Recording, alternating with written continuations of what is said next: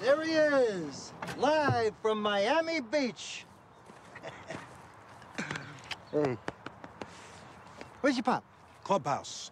Forgot to put his Designex.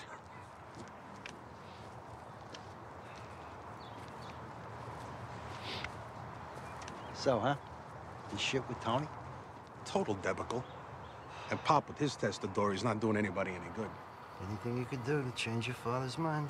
I'm gonna try, John. I came all the way up here for that. You put your sunblock on?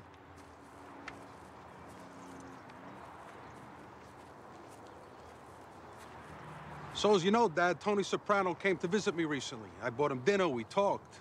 I'm not sure I like that he did that end run. He's an old-fashioned guy, Pop, very allegorical. I don't think it was his intention to insult anybody. You distracted me. I'm taking a mulligan. The problem here is I'm afraid that maybe you backed yourself into a corner, this HUD thing. Your insistence on the 40%.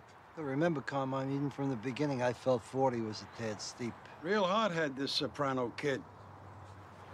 And the ego. I tell you, though, when I first met him, decisive as he is, I would have been proud to call him my own son. Maybe there's a compromise here, then. There's always a compromise. He's a bit of a poseur, you ask me. Tony, he likes to talk the talk, I don't know. What? What did he say? His turf, his appraiser. Son of a bitch. Would they resod that green? Now, you gotta give him some slack. He hasn't really been boss of a family very long. Family? I told you. They're a glorified crew. Whatever they are, Carmine, the Sopranos bring in a lot of cash.